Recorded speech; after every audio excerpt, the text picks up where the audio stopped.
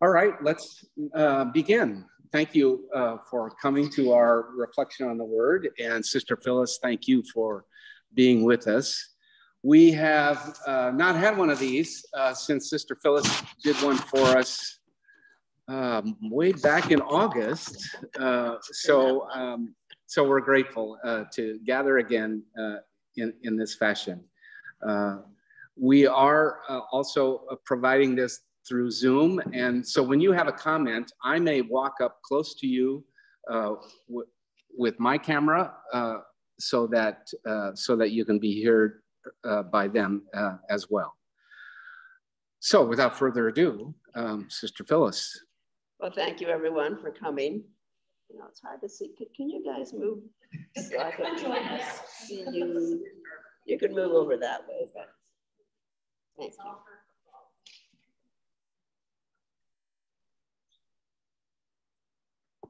It's very nice of you. Thank you.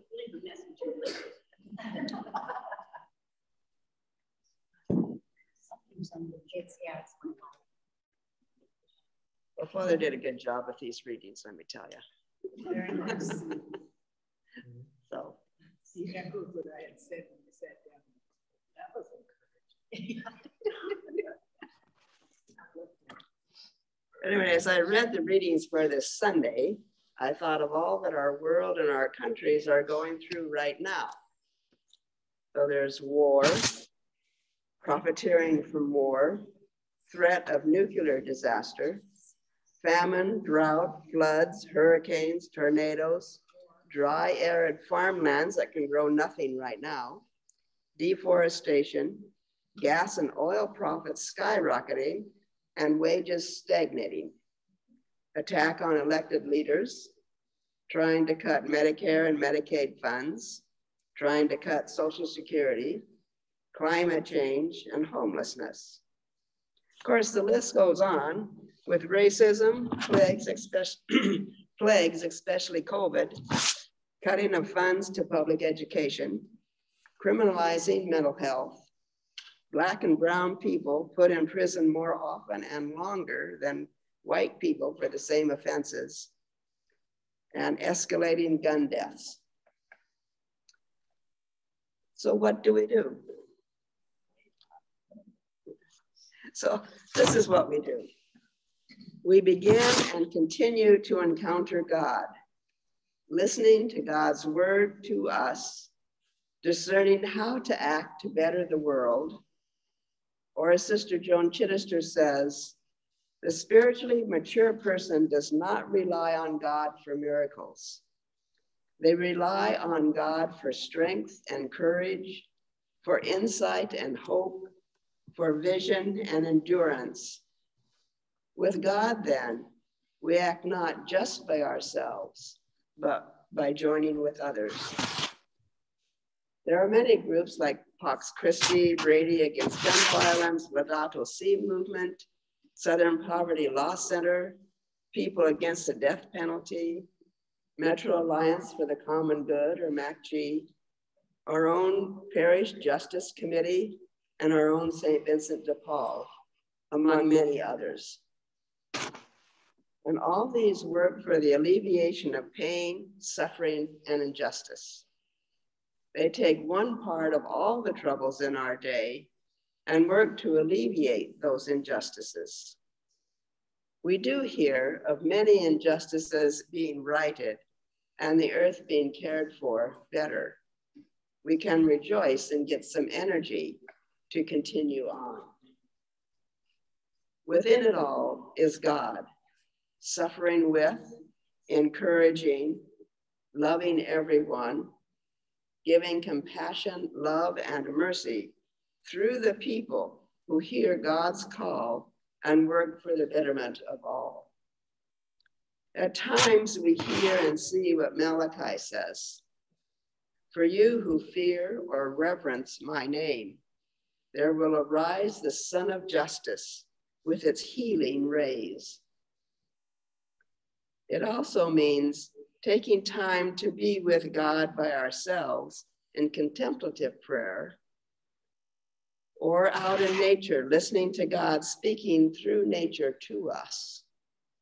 and also being with a community that prays, like our parish, that gathers each Sunday to listen to God and to each other, supporting each other, while we also just have fun. It is, as Pope Francis says of the synodal process, that we place our trust in the Holy Spirit, who is now and always will be our advocate and guide. So how do we persevere?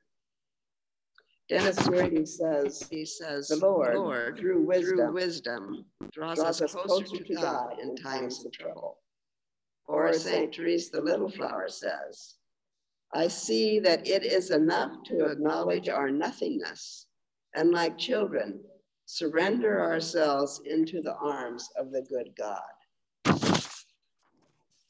If we surrender ourselves into the arms of the good God, we have the Holy Spirit within us right here, to be our advocate and guide.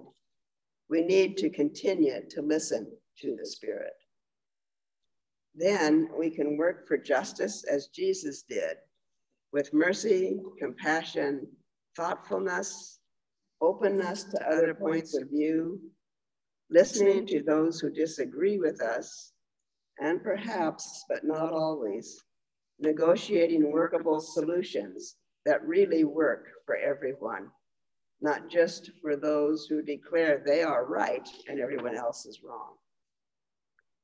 Sometimes, as Jesus noted, you will be hated by all because of my name, but not a hair on your head will be destroyed. By your perseverance, you will save your lives. So we walk, being in the arms of the good God, speaking what the Holy Spirit gives us to speak, and persevering in walking God's way to change the world, without violence, but with love. Let's just take a couple moments of silence and think about this. And also, if you remember anything that Father said in his homily, can add to it.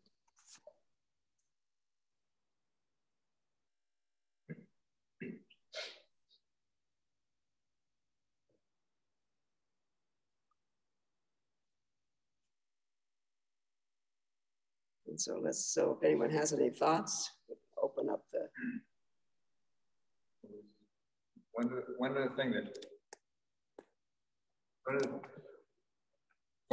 that Jesus said, that I don't know if you said it too and I missed it, that it was about giving us the words or giving us the strength or the whatever it is to do that work.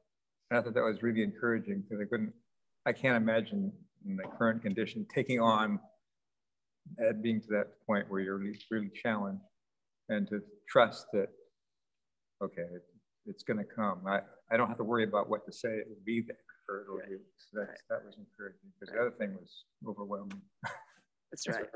That's why I said the Holy Spirit is with us. Yeah. And we listen, because the Holy Spirit will give us what we're going to say. Okay, I said that. Yeah.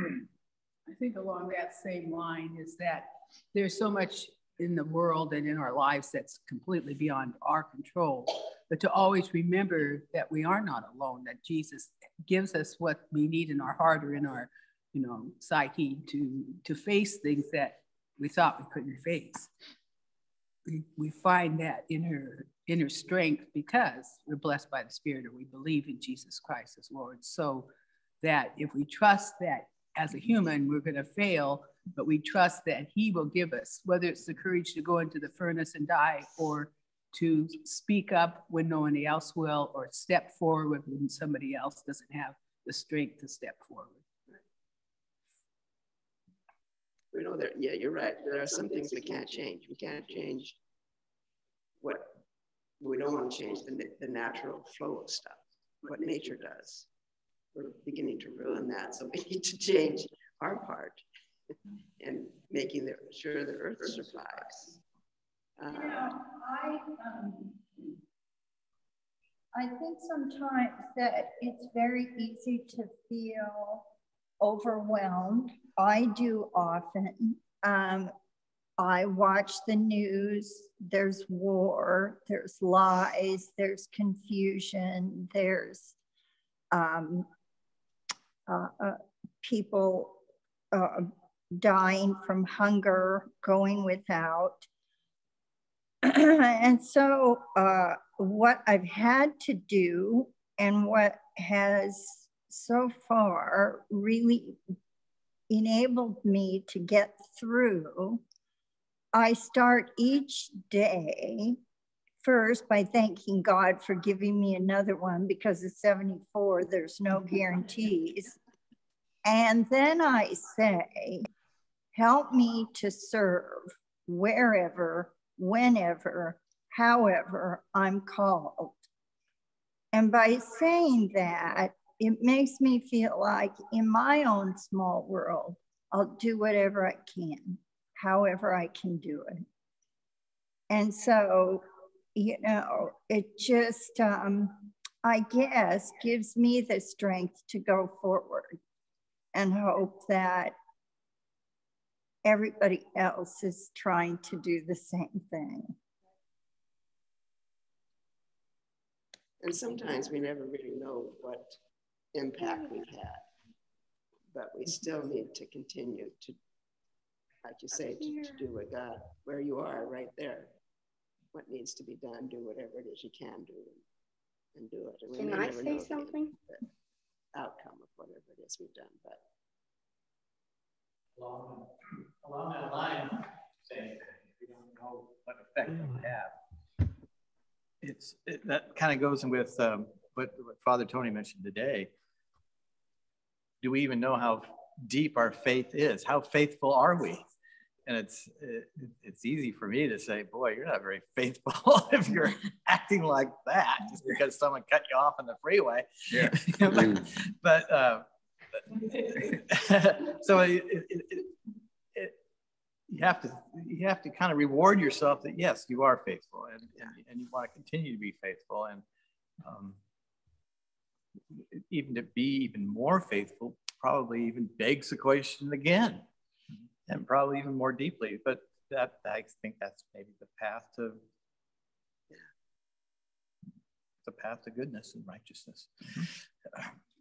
Right, and sometimes when we make a mistake and we realize it, it's really a learning to say, okay, now I know this, so I don't have to do it again. Of course, if you're like me, then you do it again, you say, sometimes whether you think, oh, yeah, I didn't do it that time. So, you're right. So I wonder, oh, sorry. Go ahead. I just want to give those of you on Zoom an opportunity to chime in, and I'll do the best I can to make you heard. You know, I would like to say something. You know, God, I know that when I really think that everything's coming down on me, I have to remember that somewhere God says he doesn't give us more than we can handle. So I have to remind myself that God thinks I can handle this. So I need to keep the faith in him and get through it. And in all different kinds of ways. I mean, not just what's going around on the world, but there's times when it feels like, you know, like my health or somebody else's health is just coming down on me. And I think, what can I do? Should I really be here? And then I have to remind myself over and over again, God doesn't give me more than I can handle. So he knows I can handle this. And somehow I make it through it. So I think he gives us the tools to make it through. Well said. Thank you.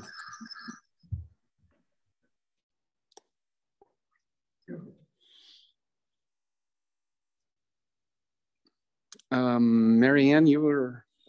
I'm reminded as you were talking, Sister Phyllis, before I do contemplation in the mornings, I've been reading this about, you know, the Jesuits' 12 or 20 steps about, and it speaks about consolation and dissolution, and when the spirit is calling, or you're following the Spirit, not to ever, we all hold both of those things. And when the Spirit is calling us, you know that things don't keep getting in your way. But when you're kind of headed on the wrong, or not right or wrong, but a different path, and maybe it's more egocentric, or who knows, but not what the Spirit's calling us to just listen to that voice, and give yourself that space, that quiet space to let evolve what is coming from the Spirit. And it's a really hard thing to do, but also I like that, not putting yourself down that I'm bad or good or whatever, to just, that's really not part of it. Yeah, so I appreciate you talking about that piece for justice, and how to go about making that in the world. But you're right, in prayer sometimes we feel God present every day, and you have this great feeling of whatever it is, peace and love and stuff. But in prayer too, there's what we call desolation, where you don't feel God at all, you think, is God even around? Yeah. We just need to know that's where faithfulness comes in. God is around and is still working within us, even though we might not feel that presence. So. And working through others. Speaking of desolation, I couldn't turn the TV on Tuesday because those red waves or whatever. I just was so, I didn't want me to go down that dark hole, and already knew that, what happens, happens. And I've learned to look through these, certainly last 3 years of darkness, and I could say last 4 years plus, certainly in the political agitation and just seeing communities attack and demonize people who don't happen to agree with you. So what helps me, and I think this is the Holy Spirit nudging me, that when I read something or hear something, I look on purpose for good around me. And that has become my armor. Not that those negative ads didn't cause me to push back and stuff, but very quickly, or quicker than I used to do, I find myself just reassuring myself that God made the world. There are many, many wonderful things happening here. Many good people that are not maybe Democrats or Republicans or independents, but they are grounded in truth. What, Barack Obama said, the arc of the universe is long, but it turns toward justice. And that was MLK who got it from somebody else, but that was on his rug in the Oval Office. And that's when I became aware of that. And I thought that helps, that, the battle has been fought, and good has already triumphed over evil, and it continues to do that. Not that evil will disappear, but anyway, that's my thought for today.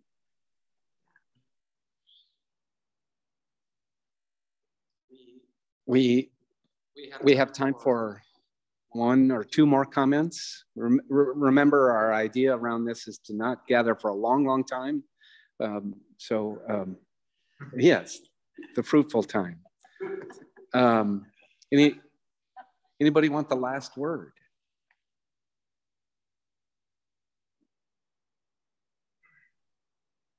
How about this one? This is the source of that quote. It's from a progressive Unitarian minister, Theodore Parker, and he wrote in 1853, I do not pretend to understand the moral universe. The arc is a long one. My eye reaches but little ways. I cannot calculate the curve and complete the figure by the experience of sight. I can divine it by conscience. And from what I see, I am sure it bends towards justice. Amen. Amen to that. Yeah. Amen. Thank you all for coming. Thank you. Yes, thank you all. Appreciate it. Okay. Until next time.